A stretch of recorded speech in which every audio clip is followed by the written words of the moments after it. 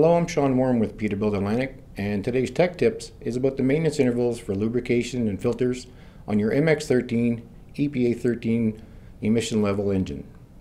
There has been some changes on the EPA 13 as compared to your EPA 10 engine, and there are still two application levels, line haul and severe duty.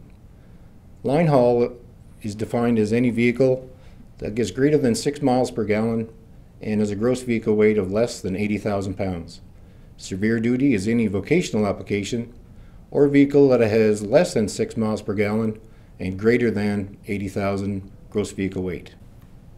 Severe duty vehicles require an oil change and fuel filter change at 40,000 kilometers, while line haul vehicles only require oil and fuel filter change at 96,000 kilometers if your idle time is below 20%.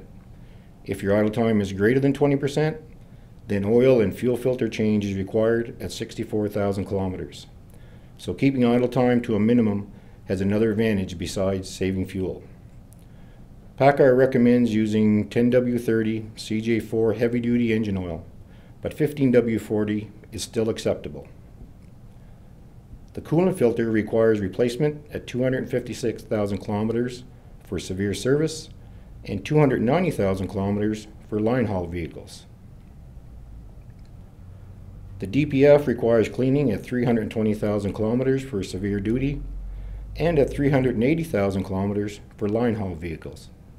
And finally, the DEF fluid filter requires replacement at 480,000 kilometers for both applications.